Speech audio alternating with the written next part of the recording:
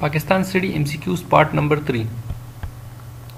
Which kind of system of government was introduced in 1973 Constitution? Option A is the right answer, parliamentary. Who elects the president according to 1973 Constitution? Option D is the right answer, all of them. National Assembly, Senate and Provincial Assembly. All of these three elect the president according to 1973 Constitution. According to 1973 Constitution, who elect Prime Minister? National Assembly.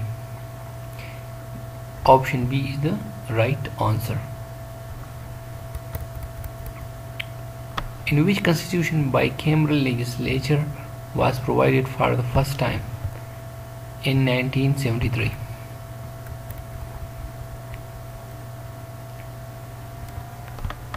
In Constitution of 1973, what age is specified for a person to contest for the election to National Assembly? That is 25 years. Option A is the right answer. In Constitution 1973, what number of seats in Senate was set? 100 seats for Senate in 1973 Constitution.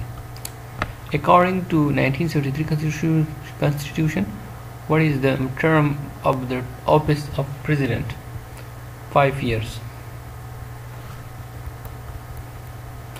Article 58 2B of Constitution 1973 is about power of President to dissolve National Assembly. Option C is the right answer. How many articles were there in the Constitution of 1956? 234. 234 articles. How many articles were there in 1962 Constitution? 250 articles.